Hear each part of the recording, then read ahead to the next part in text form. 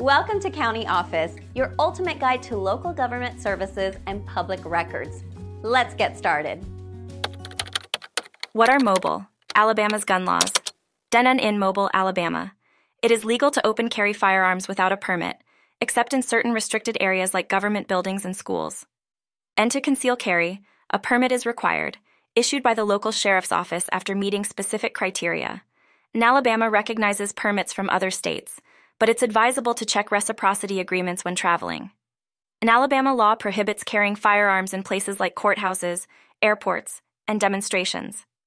Individuals must be 18 to possess a handgun and 21 for a concealed carry permit. It is illegal to possess firearms if convicted of a felony or domestic violence misdemeanor.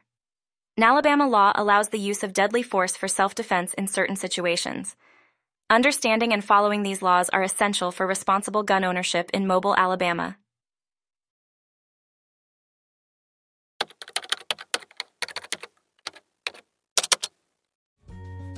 To learn more, check out these links, which you can click in the description below. And feel free to comment your questions. We're here to help. Thanks for tuning in to our video. Please like and subscribe and leave a comment below. See you in the next video.